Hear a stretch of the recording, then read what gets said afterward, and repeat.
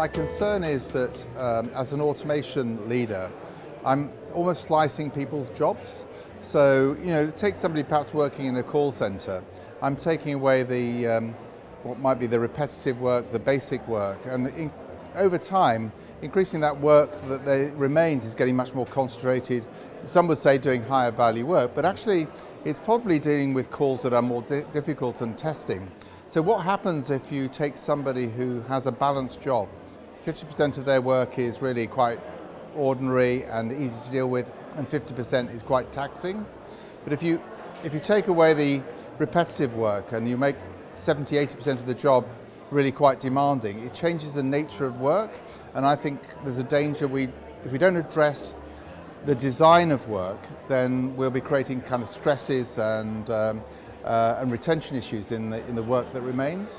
So finding a balance between automation and the design of new jobs and creating balanced whole jobs is going to be very important.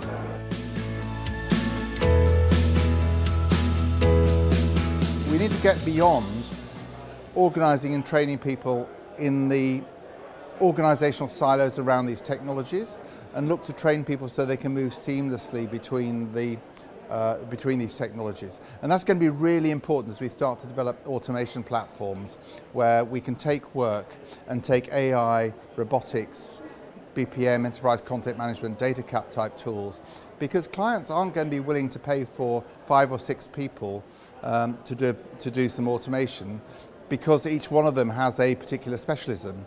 I think we've got to increasingly be taking graduates and apprentices and training them to move seamlessly between the products so they can really engineer and build great jobs for themselves and careers for themselves.